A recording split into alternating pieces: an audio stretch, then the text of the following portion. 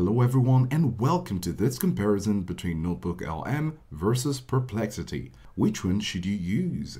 Now, both are fantastic for information retrieval and understanding, but they have different strengths that make them suitable for different users. By the end of this comparison, you'll know exactly which one to integrate into your workflow. Starting with the features. Now, NotebookLM is an AI-powered research and note-taking assistant. It excels at processing and synthesizing information from your personal sources such as PDFs, docs, websites, and videos, providing answers grounded in your material with citations. It uniquely offers audio overviews to turn sources into podcast-like discussions. Perplexity, on the other hand, focuses primarily as an AI-powered conversational search engine.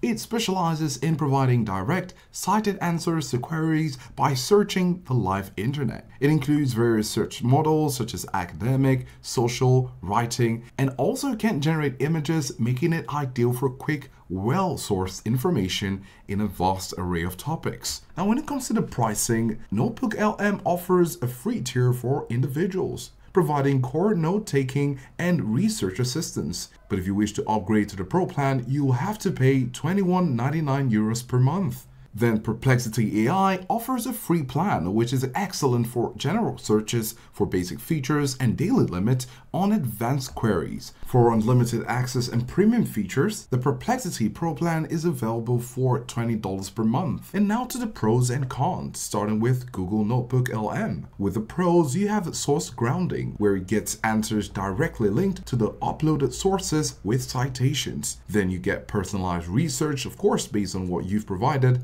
audio overviews, which is a unique feature to convert sources into audio discussions or podcasts. Then you have Google integration, where you can seamlessly work with Google's ecosystem. Then you have deep dive analysis, and it excels at analyzing and synthesizing curated content. On the flip side, with the cons, it cannot be treated like a general chatbot, as it is less suited for broad creative writing or general Q&A. It has limited free features, less creative output, source dependency, and availability. Now, this is because while expanding, it might have more regional restrictions. And now with the pros and cons of Perplexity AI. On the bright side, you have real-time web search, comprehensive citations, diverse search modes, general purpose, as it is excellent for broad inquiries, factual questions, and staying updated.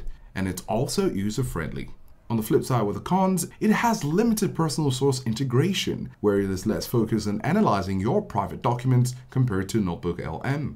When it comes to users limits for the free plan has restrictions on advanced query types. Perplexity can be overwhelming, as large amounts of information can sometimes make it less concise. And lastly, it is less on organization. It is not designed for building and managing a personal knowledge base. In conclusion, if you're a student, researcher, or anyone who needs to deeply analyze, synthesize, and organize information from your own document, NotebookLM is an incredibly powerful tool. But if you're looking for a fast, reliable, and cited AI-powered search engine that can answer questions from the live web across diverse topics, Perplexity AI is likely your best bet. Do let us know if this was helpful and which you'll be choosing, and thanks for watching.